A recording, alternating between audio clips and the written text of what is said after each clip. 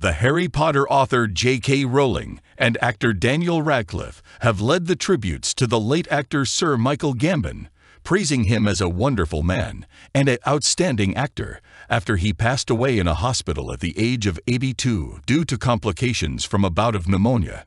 The towering figure of British theatre and television began his 60-year career on stage with Sir Laurence Olivier. He was well-liked by younger audiences as Albus Dumbledore in 6 of the 8 films based on Rowling's books. His career spanned both the stage and the screen. The Scottish author wrote, "I just received the terrible news about Michael Gambon. When I first saw him, it was in 1982's production of King Lear. Back then, if you'd told me that a magnificent actor would one day appear in something I'd written, I would have thought you were crazy. The first time I ever set eyes on him was in King Lear. Not only was Michael a brilliant actor, but he was also a wonderful man, and I adored working with him not only on Potter, but also on the Casual Vacancy. I had a great time doing both of those projects. My heartfelt condolences go out to Michael's family and to all of those who knew and cared about him." Radcliffe, who played the titular young wizard opposite the late actor's portrayal of Dumbledore, lauded Sir Michael as one of the most brilliant, effortless actors he had ever collaborated with. Radcliffe described Sir Michael as one of the most brilliant actors he had ever worked with.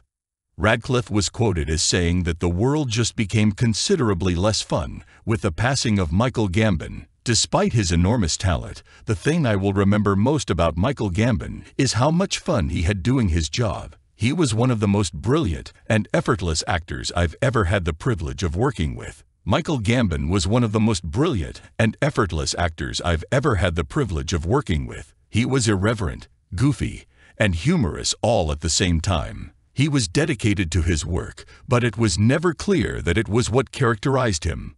The actor went on to say that Sir Michael was an incredible story and joke teller, and that he made the time they spent working together on set more memorable and joyous than they had any right to be. "I'm so sad to hear he has passed away," Radcliffe continued, "but I am so grateful for the fact that I am one of the lucky people who got to work with him." His co-stars Grint and Watson, who played Ron Weasley and Hermione Granger, respectively, recalled good memories of their time spent with Sir Michael as well.